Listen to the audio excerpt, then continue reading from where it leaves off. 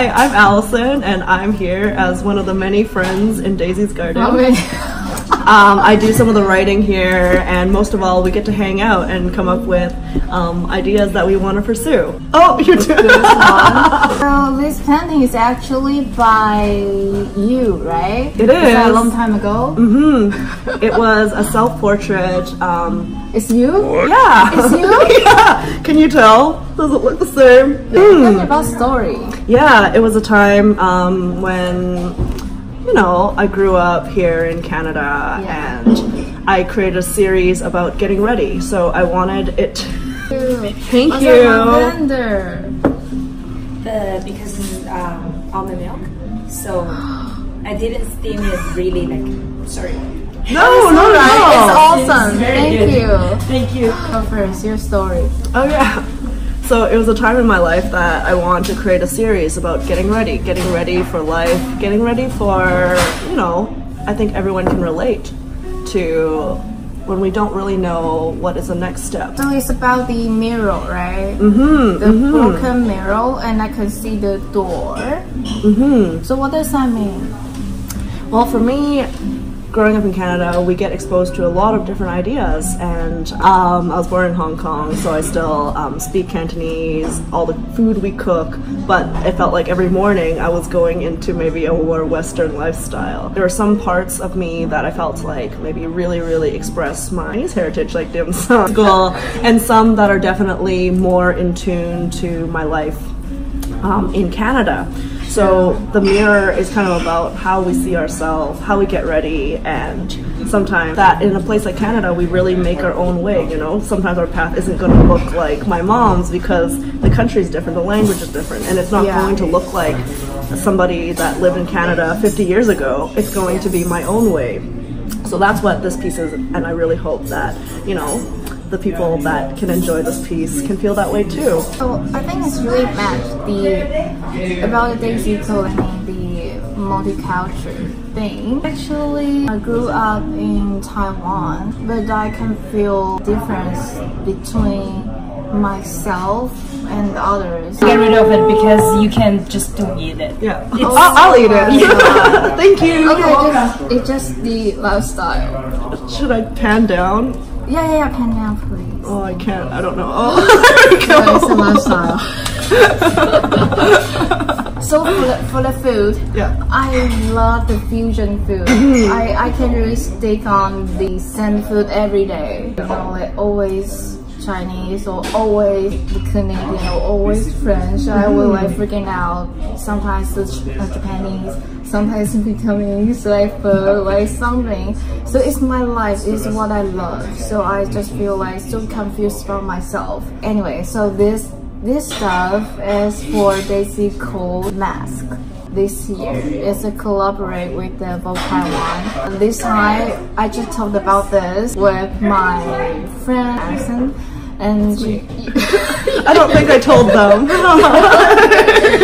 I just say I want to do like the summer edition, different way to show the identities about the DaisyCode. So Alison just told me she has a friend she can do the soul. I've been wanting to show them. So it's actually for me, right? This one's yours. Okay, this one's for me. What you can see in the soap that Daisy's about to show you, and all of the ingredients are actually sourced right here in Canada, and all hand wrapped locally by me. So I really hope you'll enjoy it.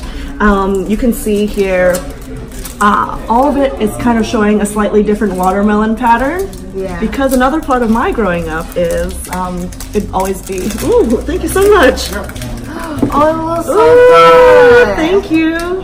You can grab the bowl to show them. So we got some mac and cheese here today for lunch. Yeah, just remember to visit here when you are in Canada. But there is an exfoliant that is based with a poppy seed. So that's going to help be really gentle on the skin, to remove dead skin, to revitalize the surface, but also being able to be completely organic and go back into the earth. And all of the mica and all the ingredients are ethically sourced here in Canada. So you'll see this will open into that. And we only made 50 of these. So it'll be a limited quantity. Unfortunately, we can't get it to everybody this time. But for those that will be able to pick it up, we're so glad that you're going to be able to enjoy it. You can do the chicken and waffle. Yes. Next time. Soap. Yeah. Chicken waffle soap. Yeah. Macaroni cheese, Canadian food edition. Because we're talking about like what we're doing about this.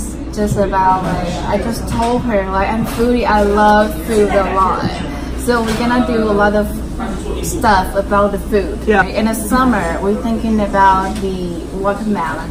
And I think watermelon, that's something that's definitely in my childhood, even in, you know, Hong Kong or in Canada. Watermelon is a favorite all around the world. So that something's never changed. And in this soap, Iris also used some avocado and coconut and olive oil. So it's a very soft body soap that's going to be really, really gentle and moisturizing. And something that I guess our friends won't be able to see for sure, it's something because each soap is actually a slightly different size because it's all handcrafted.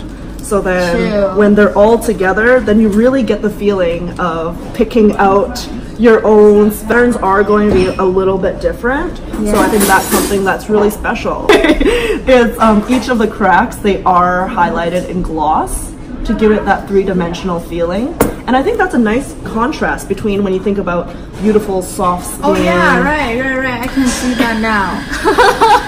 It's very subtle. Nice, you know, sometimes it's, I think, in those self-reflection because I don't think we change in our life because we experience something, but it's because we're able to reflect on it. So I really like the feeling that you're opening up this self-reflection into something that's going to be really fresh, really beautiful, and the new you. So, this is what you're gonna get when? I don't know. In September for Vogue Fashion Night Out. Oh, okay. Thank you. Taiwan. Yeah, right. Just say hi to Allison. Okay. To take picture with the brunch. Okay. You put it. Are you gonna put it with your salad? Bon appetit. Yeah. So what you get, Allison? I got some macaroni and cheese and some salad. This is so good. And mine is steak and eggs and prawns on the side. It's a London fog. It's a London fog. Lavender London fog. So what are you eating? Some steak and so potato. Good. You want to try it? No, I don't eat meat. Yeah, I forgot. It's really Why are you showing them my secrets? Different companies have like the lightening and the darkening drops. So when you change color in the summer and winter, you can put a few drops in the foundation to change the color. Did you ever try that one before? No. Me too. I always for my own makeup would be like I have the most lazy way to put my makeup on every day. Finish, and it also like keeps all my makeup intact. You prefer the matte finish? No, I prefer a dewy finish, but then if I use matte products, then my oily face will make it a dewy finish. You like it? I have to accept it because it's what my body wants to make. Yeah, that's what I'm wondering. And I can really admire that, and I really, definitely it shows an amazing level of commitment to his work. But I also find I have a really hard time dealing with, and maybe this is ignorant of me, but I find I have a really hard time dealing when an artist hurts themselves or they hurt their body to express their art.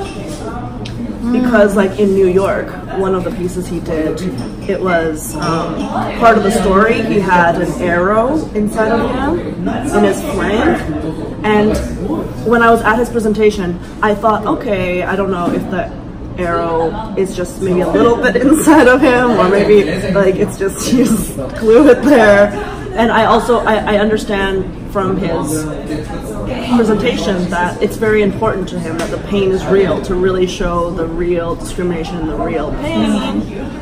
And I know that, you know, that's not my background, and I really, really want to be respectful in how I interpret it and respect somebody else's right to express their history, their story. It becomes part of the work, because then, you know, the work is always about the artists themselves, and I think sometimes, even though it can be really hard to understand, like anyone can make art, but then everyone can come from a very different background. People themselves have pain, and sometimes that's part of the reflection. But then I think sometimes, you know, what does that look like when we see, like, how can we have more conversation around, like, oh, you know, even if it makes like beautiful art. Like I remember in New York, there's this photo of a famous heiress, so a rich lady, and she jumped off a building to commit suicide.